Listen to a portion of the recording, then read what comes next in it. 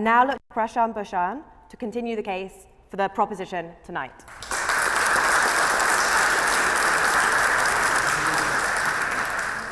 Thank you, Madam President. As I stand here to advance this motion, I don't know where to begin. Where to begin to talk about the havoc that the Modi government has wrought to India. Should I start with the economy, which he has wrecked with his absolutely ridiculous, unthought out policies like demonetization? I could name many others. I was asked facts. Now, this is another unique thing that the Modi government has given us. It has destroyed all institutions whose job is to find out the facts. The National Sample Organization, which is supposed to come out with the figures of unemployment, that was prevented from putting out the figures for the last 2 years. When finally the figures which they had collected leaked out, which showed that far from creating jobs, he had actually destroyed more than 1 crore jobs in the last 1 year alone, that is more than 10 million jobs in the last 1 year alone, then the heads of the statistical organizations which were responsible for creating these figures, they were attacked by the government and they had to resign. So all institutions whose job is to find out the facts and put them out on the table are under attack. And then we are told to rely only on propaganda. As I said, I could start with the economy, but what he has done to Indian society, to our constitution, to our thought itself, is something far more insidious. Today we are told that there is no such thing as fact. We are told that there is no such thing as science, there is no such thing as reason, that everything depends upon the will of the people. If the people say that black is white, then black is indeed white. This is what we are being told. If the people say that in ancient India, as Modi said, we had developed plastic surgery and Lord Ganesha's trunk was a fine art of plastic surgery in the past, or as he said, that Karna from Mahabharata, from this ancient epic Mahabharata, was born as a test tube baby. He was an example of in vitro fertilization. Or as he said, that clouds do not allow the radar to see the planes, and therefore I asked the Air Force, against their wishes, to go and strike Balakot when the weather was unfavorable, etc. I mean, do we just disregard reason, critical thinking?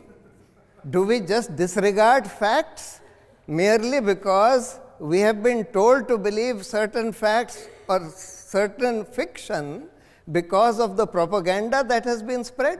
That's the other damage that he has done, that he has reduced the media by controlling large sections of the media through inducements, through threats, etc., to just instruments of propaganda, instruments of spreading hate against Muslims, against minorities, etc. So there is an attack on reason, there is an attack on science, there is an attack on civilized values themselves, civilized discourse itself. For example, if you say anything against Mr. Modi, you are likely to be lynched by mobs on the streets. If you are a Muslim, you are going to be lynched by mobs on the streets with the police just looking on. If you say something even on the social media against Mr. Modi, you are going to be lynched on the social media by being given threats of rape, or if you are a woman, threats of rape, otherwise threats of being killed, etc. And this whole social media lynch mob, as I call it, is controlled by no other person than Mr. Modi himself. You only have to read a book called I Am a Troll, written by one of India's finest journalists, Swati Chaturvedi, to find out that this whole social media lynch mob, whose job is to spread fake news, false information, hate, and to abuse its opponents, is controlled by Mr. Modi himself, who on a daily basis gives instructions who is to be attacked today, who is to be trolled today, etc.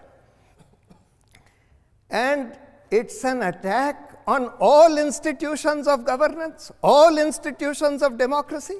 We have never had a situation where 4 senior judges of the Supreme Court addressed a press conference saying that this government has put democracy in danger by controlling the Chief Justice, who is using his power as master of roster in order to decide critical cases, assign critical cases to particular favored benches, etc. The Election Commission, for the last 30 years, the Election Commission was thought to be independent. Today, for the first time after 30 years, we are seeing that the Election Commission is condoning gross violations of the Code of Conduct by the Prime Minister and the leader of the Bharatiya Janata Party. The Comptroller and Auditor General gave a report on this Rafale aircraft deal, defense deal scam recently, which was predicted 3 months in advance by the government. 3 months before this report was given, the government told the Supreme Court in a sealed cover, in a note given in a sealed cover, which was reproduced by the court in its judgment, that this report had been given, that it had been placed in Parliament, it had been put out in the public domain, and the pricing details had been removed. Later, when it was, if everybody pointed out that there is no such report, then the government filed an application saying that no, we meant will be given, will be placed in Parliament, will be put out in public domain. But how did they know that the report would redact the pricing details? It has never happened earlier in the last 70 years of the Comptroller and Auditor General auditing hundreds of defense deals. In not one defense deal has the pricing details been redacted. But the government knew in advance that the pricing details would be redacted by the Comptroller and Auditor General, showing that even the CAG has been made into a cage parrot. All anti-corruption institutions have been wrecked. The Lokpal was not appointed for the last 5 years. The CBI, the CBI director, when he wanted to investigate the Rafale deal, he was removed in an overnight coup at 2 a.m. A contingent of 400 policemen were sent to take over the office of the CBI, and the Rafale deal was not allowed to be investigated. The Anti-Corruption Act, the Prevention of Corruption Act, has been destroyed by saying that every corruption investigation would require the permission of the government. That means you have to take the permission of the thief to investigate a theft. So, I say,